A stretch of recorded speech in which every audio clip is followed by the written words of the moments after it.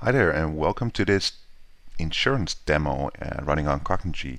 So today I want to show you a custom front end that the users Insure, our fictional insurance brand that we use to showcase insurance-related cases. This case, we have a custom front end with a virtual assistant called Surrey, and there's some elements here on the left that I can click on, and I can also engage with this chatbot that is integrated in the website here on the right. So it asks me what can I help you with today. So let's first introduce ourselves. So my name is Thijs. I'm a solution architect here at Cognigy. So I'll say hi, Surrey. I'm Thijs. Let's see if it recognizes that, and it does. So it extracts the name, which is based on a lexicon of over 40,000 names. And it then dynamically uses my name in its replies, and it will keep that in memory as well for this session at least. So that's what it can do for me today. I could of course say I'm looking for travel insurance. I could also say travel insurance now.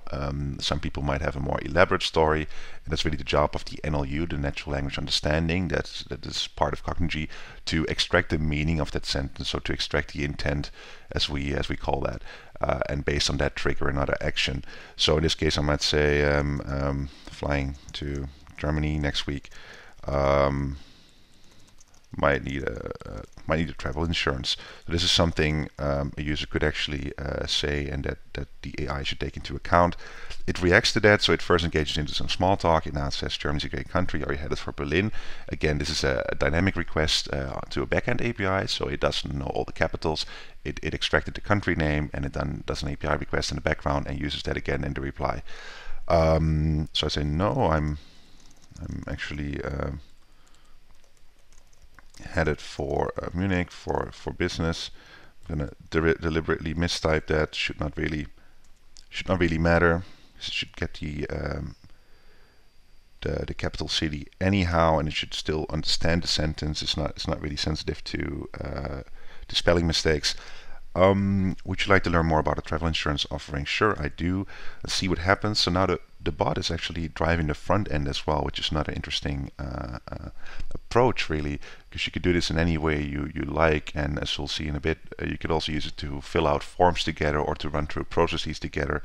It now gives me some quick replies here to the right that I can click on. I could also just type something. In this case, I'm going to click on what is covered, and it then shows me some interactive elements here to the left, which I can click on again. So I'm now going to click on delayed baggage. It then sends this message as if it were me, right? So it's a quick reply. I click on this because I'm too lazy to type, or I'm not really sure what to type. So it then sends this message for me, and it then answers it automatically as well. At the same time, I could type something here, so I could say, so what happens in case of an emergency abroad? Let's see if it gets that. It gets that as well, and it then answers it. So it takes care of the flight home, the medical care in the state emergency room, which of course is great. I might now want to know which regions are covered. So which regions are covered.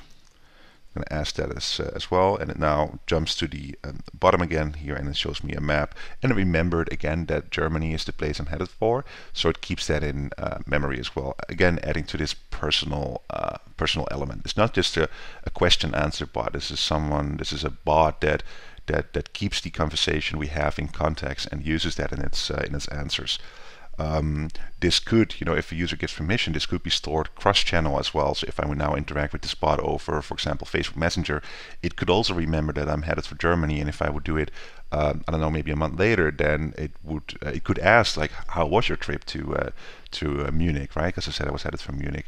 And this is a really great way of interacting and bonding with the user to personalize this whole approach. So it remembers Germany is covered. I might say, sounds good. How much does it cost? Let's see if it gets that. It does, and it now offers me to go through a quick calculation together. I say yes, please, and it now shows this panel here on the left with a number of steps. It asks me when I'm leaving. I might, of course, enter a date, but I could also say I'm leaving tomorrow, or maybe just tomorrow. And it gets that, so it now highlights the calendar here on the left, and it enters the date tomorrow. So I'm recording this now on the 18th of December. It highlights the 19th here on the left. It asks if it gets that right, so say yes, you did. And it then continues. You haven't logged into the portal, so assume you don't have an account with us. That's correct. Yes. I am a new customer. So again, I don't have to just answer yes or no. I could also say sure, or I could, enter a longer sentence. It's really, again, the natural language understanding that the platform ships with. It remembered my first name, so it's asking that again. It's not asking it again, but it's asking for a confirmation. So say yes, that's correct, and it then fills that out here to the left, which is really interesting. I can go in here, I can change it here, I can have the bot react to that, and this is great for running through forms and processes together with the user, not just for customer-facing things, processes, but also for internal company processes. If we're talking customer-facing, especially if we talk insurance or a finance-related company, then this can be really valuable, because those processes tend to be quite extensive. They require a lot of time. Users don't really like going through them. So this is something where a bot can really help, especially with answering more difficult questions. It now asks me for my last name, so I'm gonna enter it here. It then fills it out to the left again, and my date of birth. So I'm just gonna type my date of birth, just 23rd. 1988. It then should copy that again. Yes, it did.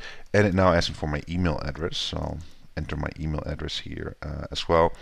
And it fills that out as well. So what it now does is it should send me an email in the background, and I already got something on my mobile phone, which is great. Not sure if the desktop version of Outlook pops up. Okay, so I got a code here, 335667. And I'm now entering the code. It accepts it. It again remembers that I'm headed for Germany. This code, by the way, could be generated on a server. Cognigy sends it to the email address that the user just entered. This could be any authentication mechanism, right? You could have the whole bot behind a logged in, in a portal behind a user login, but you could also do it on the fly and generate some sort of token or send an SMS message over Twilio, which is also integrated with Cognigy. You could even call a user with the same conversational AI flow to then check its identity over a phone line. There's really many ways of going about this. The important thing is that it should be fluent. It should be integrated in the whole process. So it now asks me if I'm headed for, did I mention I was headed for Germany? Yes, that's correct. And it says, all right, so thanks for your patience, Thijs, my first name again. And it now offers me 2 packages. One with a discount, of course, because it wants to do some upselling here in the insurance. And it tries to push me a bit, so it says, do we have a deal? Say, yes, sounds great. And it says, all done, I'll send you confirmation per email. Make sure to read the terms and conditions, and pleasure doing business with you, Thijs. So of course you would at this point, maybe integrate payment as well, especially if it's a new user. You could walk him or her through a credit card process, for example. Cognigy has an out-of-the-box integration with Wirecard, which is very interesting for these use cases as well. But you could really set it up with any type of payment provider, or generate a pop-up to PayPal or any payment provider you might want to use. You could also do that at a later stage, like I'm showing here, right? So I might send an email with payment information, because that's not something all users necessarily want to do through a chatbot. So in this case, let's wrap this demo up. Pleasure doing business with you, Thijs. I might say something like, likewise, thanks, and then it says, you're welcome, take care. Right, so this wraps up the demo for today. Again, we have this interactive front end here. We have a chat history. I could request this chat history, but in general, the real purpose of this demo is to show how you could have a chatbot in a non-typical way, so that doesn't just live in a pop-up box, but is integrated in part of a fully integrated experience in the front end, that at the same time builds tries to build a bond with me as a customer, or as a potential customer, by engaging into some small talk. Thank you very much for watching. Hope to see you next time. Bye.